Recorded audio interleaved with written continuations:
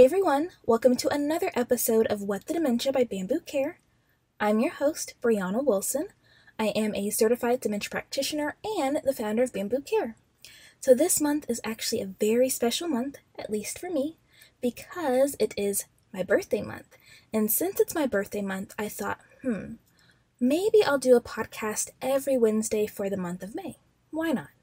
So, to kick us off, I'll be doing a Q&A where I answer 3 questions from our listeners, viewers, and fans, and we'll actually be doing one more Q&A this month. So, if you have a question that you would like answered, you can submit your question at letsbamboo.link/QA, and I'll also put the link in the podcast notes. Now, before we kick off these questions, we do have a couple of things for housekeeping, of course. So firstly, I do want to personally thank everyone who has supported our new Dementia Care book this far, with Intent, a practical guide to navigating behaviors along the dementia care journey. You guys have no idea how grateful I am, and I am so excited for you all to receive your books and bundles. And guys, thank you so much. I really do appreciate the support.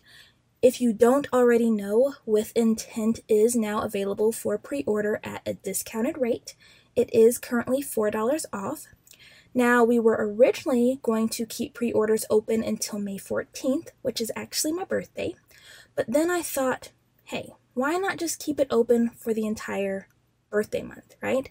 So that's what we're going to do now. But if you do order before the 14th, then your order will still start shipping out on May 16th. So there's no worries about that.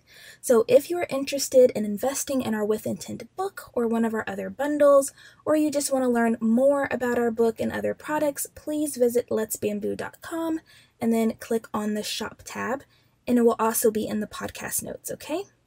The second thing is that our 2 May freebies are now available on our website.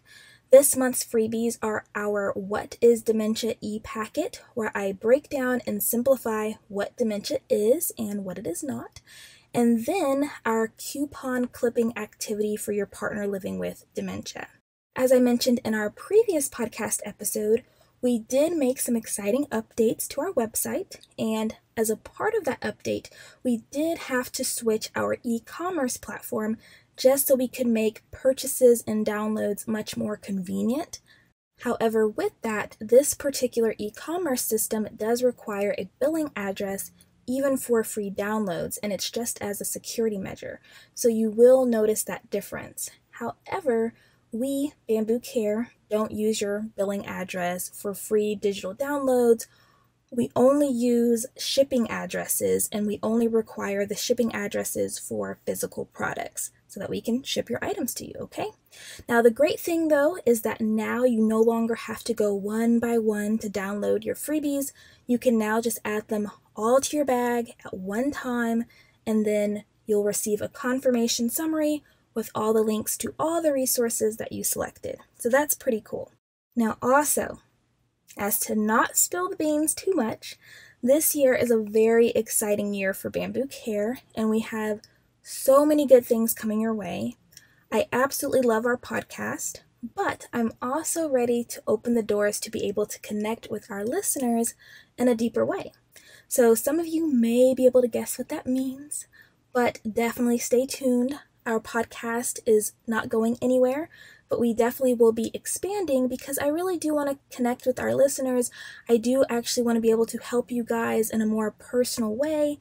So just stay tuned because exciting things are coming, okay? So let's go ahead and get into these questions. So question number 1 is, why would mom pee in the china cabinet drawer? I just don't understand. Now, this is a great question. So let's look at it this way by kind of setting the scene, and instead of your mom, we're going to put you in it. And by you, I really mean anyone listening to this podcast, okay? So let's say you are wherever you are right now, and suddenly you feel like you need to pee. Your bladder, however, is no longer strong like it used to be, and you don't want to pee yourself.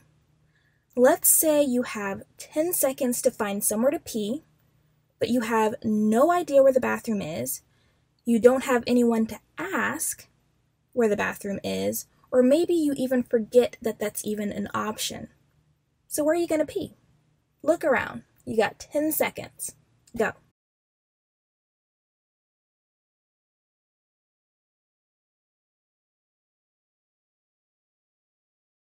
So where are you peeing? I can already tell you I'd be peeing in this Amazon box that I have over here. Will it probably soak through? Yes. But it's the best thing that I can get to in 10 seconds without having to run, which can be dangerous to attempt. Now, if I had a trash can nearby, that would probably be my first choice. Now, with dementia, it isn't always this logical per se, but typically when someone pees in an odd place like the trash can, a flower pot, a drawer that just so happens to be the perfect height, in the corner or in the closet, it's usually because at the time it seemed like the perfect place to go.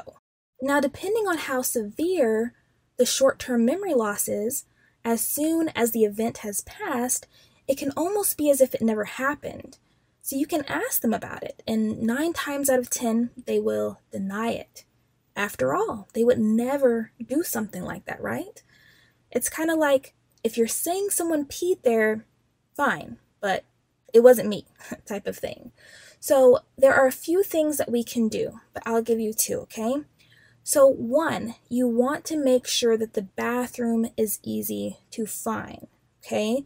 So you can try labeling the door, keeping the light on, maybe even putting signs on the wall with an arrow pointing to where the bathroom is if the label on the door just isn't enough.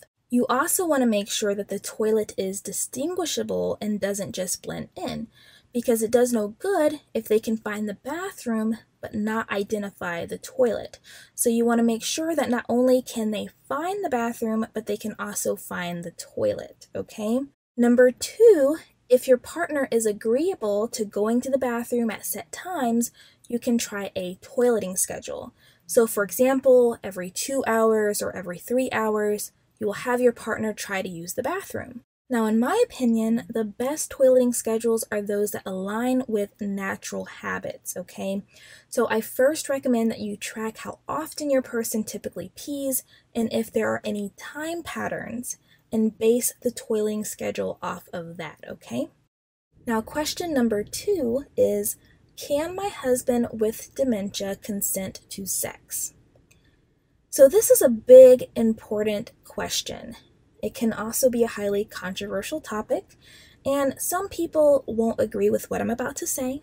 And so, as I always say with controversial topics and some other things, take what you can and leave the rest if you don't find it appropriate for your situation and or beliefs, okay?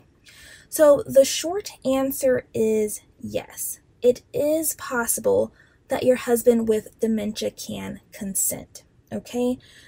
The diagnosis of dementia by itself is not sufficient to say that persons living with dementia are unable to provide consent, okay?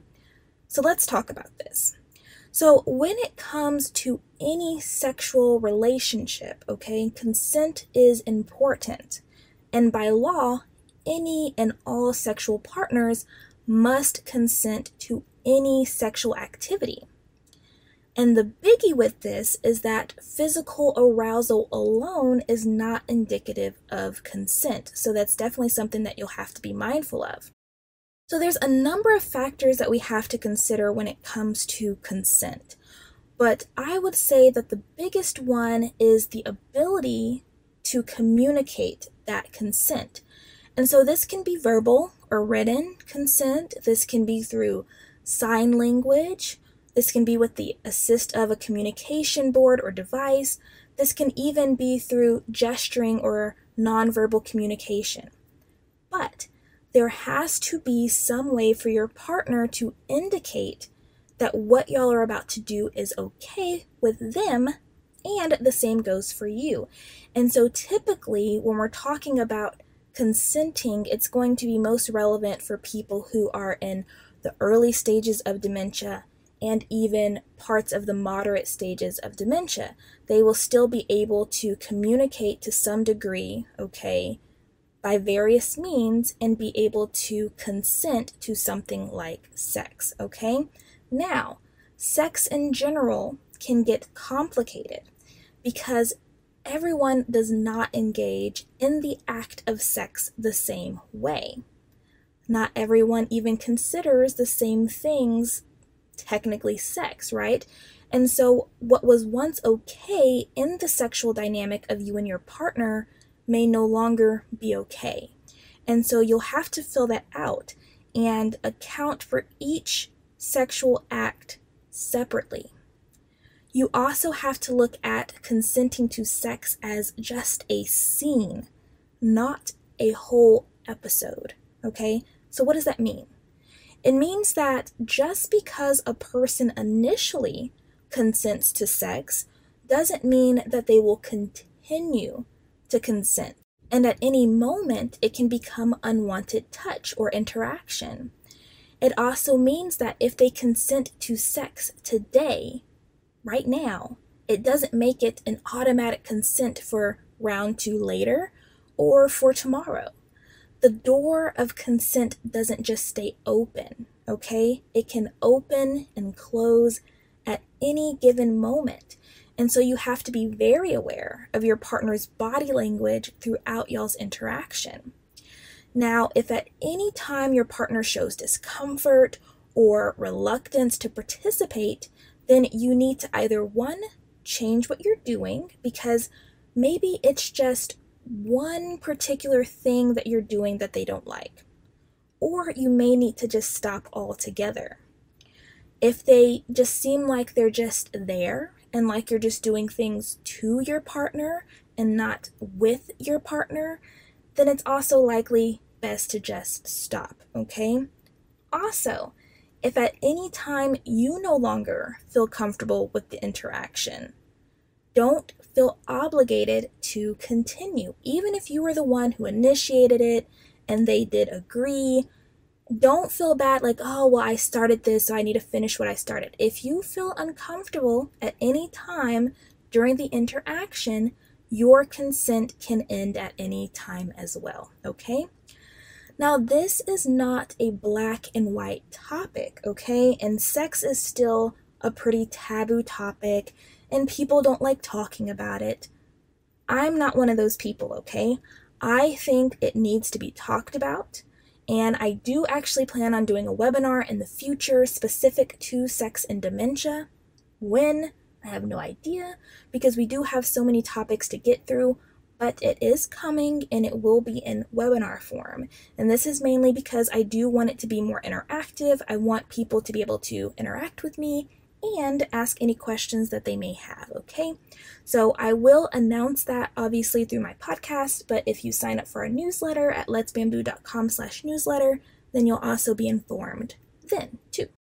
And then our last question, question number 3, is it normal to question yourself as a caregiver? Absolutely. Self-doubt is a pretty common phenomenon in general. I feel like people have a tendency to doubt themselves a lot. I am one of them, okay? But it's definitely common when it comes to caregiving as well. And so you may ask yourself questions like, am I making the right decisions? Did I handle that situation appropriately? Should I have done or said that? Is it normal to feel this resentment towards my partner? Is it okay that I honestly don't even like being a caregiver and wish I didn't have to be anymore? All of these questions are valid questions, and any emotion that you feel while caregiving is a valid emotion.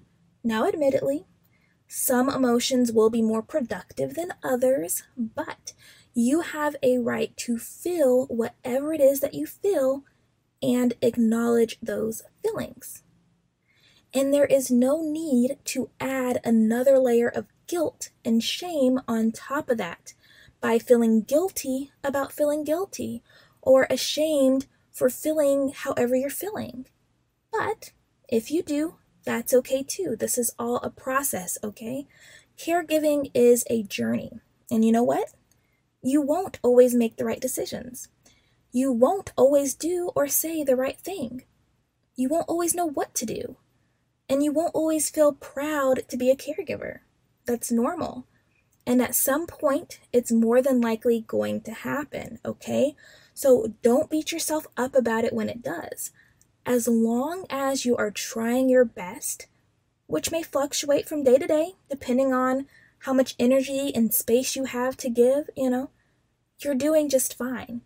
The motto that I try to follow is, I know I can't do it all, but what I can do is my best. And so I feel like as long as I'm giving my best, whatever that best may look like in that moment, then that's okay. And sometimes my best might not even be the best, right? But it's the best I can give with what I got, kind of thing, okay? So again, I know I can't do it all, but what I can do is my best, okay? And so maybe that model will work for you too. So those are all the questions for this episode. Remember, if you have a question that you would like to answered, you can submit your question at letsbamboo.link/QA. Again, the link is in the podcast notes. And also, don't forget to pre-order your With Intent book at letsbamboo.com. Thank you so much for joining us on another episode of What the Dementia by Bambu Care. I hope that this episode was helpful and informative. We look forward to catching you on the next episode. Take care, and until next time, stay strong, care on, and remember, you are not alone. Bambu Care is always here.